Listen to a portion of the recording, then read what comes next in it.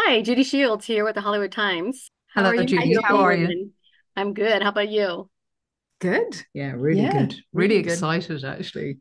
It's just the penny is dropping, isn't it? We're about to launch this and can't wait. Jeez, that's It's such a phenomenal series. I've seen so many wild animal series, and I'm telling you, you women rocked it. Thank thank you. you. Oh, Faith. So I understand that you are the first Kenyan woman to be in a series like this. How did you get involved? Oh man. So I attended this wildlife summit, the Jackson Wild Summit, in Wyoming. Wow. And while I was there, I had the fantastic opportunity to be interviewed by the Queen's team. And back then, nothing had been filmed. They were still chatting to people from countries where they would be filming some of the episodes. So through that, they found out I'm Kenyan, and I had an interview with Sophie. And that was the first conversation I had about the series. And to be honest, at the time, I didn't think this anything would come of it because I just thought um, these films never involve local filmmakers because it's usually, yeah, a Western crew will fly into Kenya and make the thing and go out. So, in having the conversation, I thought this is great that, we're having this conversation, but this is probably the end of it. But I'm so glad I was so wrong The because, beginning, the beginning of what will be a stellar yeah, career. 4 years later, here we are. Yes. I know, that's something, 4 years. What was it like for the two of you to be together and working on this series for that length of We time? You worked with elephants mostly, right? Was it the elephants episode? We worked across the series actually in loads of Okay. different things. So, but we met on elephants. We Mhm. met through elephants, which is a pretty good introduction if you're going to meet anyone. We met in Amboseli underneath the shadow of Kilimanjaro. Yes. And the wonderful thing is that Faith has family from very close by, so knew the researchers really, really well. So we had this wonderful synergy where we met, and I filmed elephants. I filmed for 30 years. I'm a DP. Faith has filmed loads, but not quite at in this blue chip world of wildlife. And so there was this wonderful meeting, and it's been the best fun I've ever had. It was the first time I've ever worked with an all Kenyan film crew, which is an outrage, but exactly what we set out to do on Queens was to turn everything on its head and actually make things and make better wildlife. Mhm. Yeah, with that episode, it just, I mean, like I said, seen many elephant stories, but this one with the score, the music, and Music. Faith, like when did you first touch your first elephant, Faith, out in the wild? You shouldn't touch them, Judy. You don't No, touch no, them. no. You're supposed to pet them nice. I wish we could pet them. No, I mean we didn't. Yeah. We generally don't touch them unless it's something like there's some medical intervention where the Yeah, you vets come rescue one in or something. Yes. and dot them. They do occasionally use your vehicle to scratch on, which is quite funny, Oh, especially when you're trying to film, because Yeah. it makes for a very unstable shot. hmm Yeah, but really the connection was purely because I was spending so much time with Selenge, the elephant that I grew quite close to, because she was one of the characters we wanted to film, but she was pregnant and we were hoping she would give birth and we would film it. One of my responsibilities was just to keep an eye on her. So if she went into labor, I'd radio Sophie and say, Sophie, she's She giving birth. didn't. She didn't. She didn't. In fact, none of them did actually. Yeah, they actually went aw. off to give birth in private, which they should.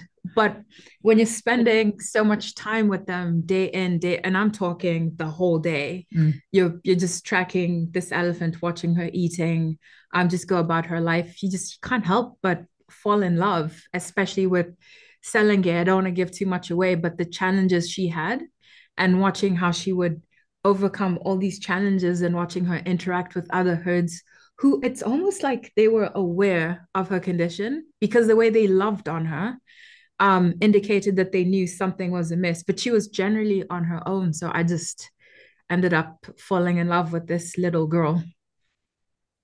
Oh yeah, they are very, very, very special. Do you film elephants at night as well, like other animals? We one of the for me one of the most spectacular moments in Savannah Queens was we were meant to be filming lions predating on elephants, and it was something I was dreading because I have such huge love for elephants, and it wasn't something I want to see, but also something you can't orchestrate. You know, nature writes the script, and we go out there and record it. And what ended up happening was hyenas decided to go for our baby, and we were filming under a full moon with color cameras, which is extraordinary. So you get to see a scene that 10 years ago, there was no way you could have filmed this. And you see these mother elephants round wagoning around this little baby and defending it from the hyenas. And it was a heart and mouth, but you're so busy trying to focus moment, but also having the tech that we can tell the full stories of these animals, which we did throughout the series, was very, very important to us. How are you able to hold those big lens cameras when you're filming? We have. I tell you what, it's Muscles. with difficulty. Yes, we were strong, but actually, we have the most extraordinary. We had red cameras with Canon lenses, and we work a lot from in bonobos. People were carrying, but we work with very heavy equipment that's very stable, that allows you to use a lens that will get you 25 times closer than your eyes, so that we can actually be quite far away from an animal without disturbing it, which is really, really important to all of us. And so yeah, it's just about having the right gear in the right place, and yeah, being fit. You do get great muscles. Yeah. I mean, they are so strong because that camera rig is so heavy. You see Sophie just lifting this camera because every time the vehicle moves, she has to unmount it. I've got a child. He's 23 now, but I still occasionally have to lift them up. Yeah. And seeing Tanya in the Congo rainforest, just like walking, carrying the camera. And Tanya is actually 5'2". So she's a badass. Strong. It's a badass business. Yeah. Well, you women did an amazing job. Faith, you just not only just women, by the way, just want to shout out to, we had a lot of incredible male allies who realized the importance of having more women in this space and came and helped us raise and upskill these incredible women that we worked with. Great. And cheers to Queens. We can't wait till that comes out in March. Thank you so much. Thanks so much. Bye-bye. Bye. Hi, Judy Shields here with the Hollywood Times. How are you, lovely women? Oh, we're fine. How are you? I'm great, thank you. Thank you for joining us today. Oh my gosh, what an amazing series this is. My heart is still racing after seeing it a few days ago. I'm telling you. Thank you so much. Did you manage to watch the whole thing? All of it. Whoa. And I want to watch it again. Justine and Erin, let us know which ones did you work on, since there was several of them. Yeah, well, I worked on the episode 1, hyenas and lions, and on the mountain queens with gelada baboons and Ethiopian wolves, and the tiny queens with leafcutter ants, a little bit of elephants. Yes. And then I did coastal queens with bears, elephant queens, the savannah queens with elephants, and then I did a tiny bit on hyenas and lions. Erin, what was it like to film those bears, and how close can you actually get to them? It's really dependent on their tolerance. You really don't want to disrupt their behavior, so you're kind of letting them call the shots on that. I've filmed bears for over 8 years. You have guides with you. We had some really incredible guides with us, Brad Josephs, Teresa Whipple. And you just really trying to focus on reading their behavior and knowing how they're responding to your presence. Usually you're about as interesting as a seagull, to be honest. In the Katmai National Park area, they do not care that you're there. That's a good thing. Yeah. Justine, a couple of questions. Tell me what it's like to film at night, and how do you film ants and insects? With difficulty. At night, night work is a dark art, as they say. It's tough, which is why a lot of people don't do it. But in my experience, I probably filmed the most revelatory and unfilmed before stories at night than I have, way more than I have during the day. It's like a whole frontier of discovery. So many times I've seen things that haven't been seen before, ever. So yeah, filming at night for Queens, we did get some really great moments. The lion and lion and hyena battle was, Oh, it was a big moment, and couldn't have been filmed in any other way. And you do find a lot with animals that they just get a lot more uh lively, or they're extreme with their behaviors at night, because especially animals like that, they are very active at night. So you'll see that sort of heightened behavior that you probably wouldn't see so easily during the day. that was award-winning footage, let me tell you. Oh, I'm still nervous about it for both of you. And the Justine, insects, you oh, ask the about insects. insects. Yeah, that's another whole skill set. And there was a team. We had a mentee, Gail Kakula. She sort of field orchestrated the sequence with the leafcutter ants, tracking along with them as they come down the tree and they go down into their nest. And that was working with an engineer called Mohan Sandhu, who had developed a big motion control rig that could be programmed to follow these tiny ants. So yeah, really amazing technology. And it just sort of shows them, and like you're in their world, so it shows them in a really different way. So how did the two of you get involved with the Queens series? So I was interviewed as a mentee back in 2019 at the Jackson Wild Film Festival. I had an interview with Vanessa and Sophie Darlington. I had to show them my rushes because I didn't have a show reel at that point. I had just gotten back from a 6-month passion project shoot. And they were looking for people who had the potential to become DPs if they had access to the kit and the knowledge from people like Justine. Yeah, and me, I was asked by Vanessa to come on board with Sophie Darlington right at the beginning, before the series had even got off the ground. And in fact, it hadn't even got the final go ahead from National Geographic. And I remember her excitingly ringing us and saying, "It's been greenlit, it's going, it's happening." And so we came on board really early on to look at who could be mentored through the series, and just build up that whole team. So yeah, it was exciting at the start. And personally, I hadn't ever been involved in that side before. Oh, Looking well, and also it was not only that, but it was also, I don't think anyone had been involved in something like this before, because it was completely new. So yeah, we didn't quite know what it was going to be at the beginning. yes. You guys knocked it out of the park. It was amazing. Jen, I heard you've helped over several hundred women around the world. Tell us about that. Yeah, I think one of the best things you can do when you have the gift of receiving knowledge from people like Justine and Sophie and our other mentors, Johnny Rogers, Tom Walker, is to continue to pass it down, because I don't think we can't just have 2 people coming in or 3 people coming in. We need to build a foundation for younger girls and younger aspiring filmmakers.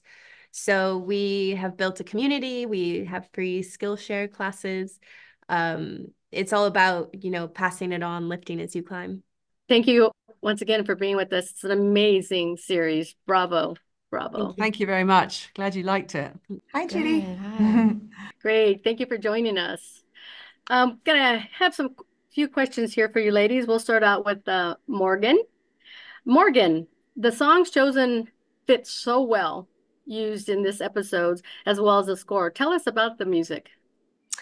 Well, I can't speak to the songs that were placed from other artists, although I know that was a big part of, Chloe's process. But the score, I think the intention was to have it feel fresh and to have it feel like it was taking, I would say hints from the past of this genre within the scope of music that's been created. And also, I think I was empowered to kind of inject this score with some modern elements. Oh, great answer. Jen, as an explorer, what role did you have in this series, Queens? I photographed the cover story on spotted hyenas for National Geographic magazine that's linked to the series.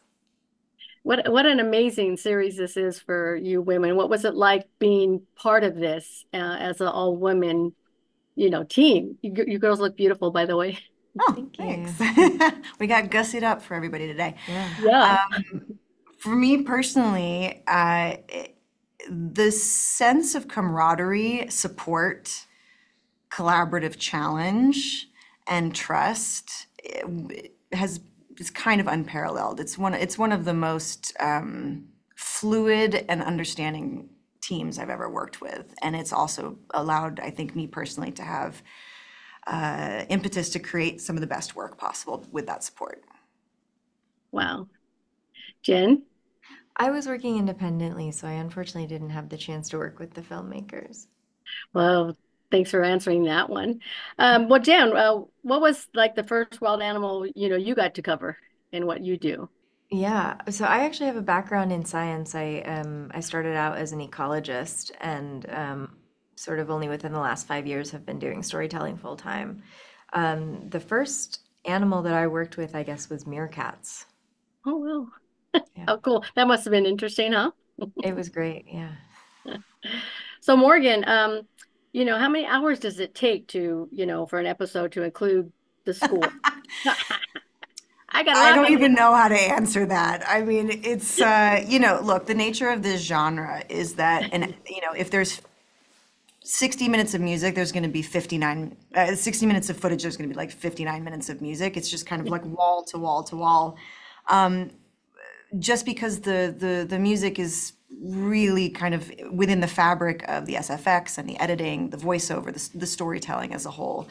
So let's just say a lot of hours, a lot of hours. It's a lot of music. I mean, you think about some albums aren't even an hour long, and that takes people years to do. So just to put that into perspective. I know it's like the time frame. I can't imagine as I was watching them. It's like sometimes I have to stop and then rewind it and listen to the music, Oh, cool. because it's just like I said, it all was just done so beautifully, and I just wondered how long it took someone like you to do it. Thank you. That's very kind. I'm glad to hear that. That's a great compliment. So Jen, tell us a little bit about, your career and what led you to National Geographic. Sure. I got my first National Geographic grant in 2014 for the first year of my PhD research. And from there, I just started meeting National Geographic photographers and editors and started to see a path forward for becoming a storyteller. And so the past 10 or 12 years, I've spent mostly in Africa working on various wildlife species, both as a scientist and a storyteller. And I really feel like this hyena story has been sort of the culmination of all of that. Yeah, those hyenas, they were something to watch. It's like, oh, sometimes I had to close my eyes with those animals. They're something. So Morgan, when did you first discover your musical talent? Oh gosh, I don't know that it's a discovery. I think it's just there. It's like you can't avoid it. And I don't know that that's like a talent thing. I think it's just a desire thing. I just want to make music. So I can't help it, I suppose. It's ever since I was a very, very young child. Yeah. What instruments? Do you play any instruments yourself? Yeah, I grew up playing classical piano. I played with orchestra in Peru at one point, and I took up the cello as a teenager, and I was in the chorus of the San Francisco Opera, and I've kind of done every iteration of theater and music in the live setting and the classical world, and then ended up in a band for my 20s, and here I am now. Great. Do you have any last words for our viewers about this series, Queens, that you worked on? I just think it's incredibly special, and I really, really hope that people take the time to watch it and enjoy it as much as I've enjoyed working on it. Well, thank you for joining us today, both of you. It was an amazing series, and I can't wait to watch it again. Amazing. Thank you so much.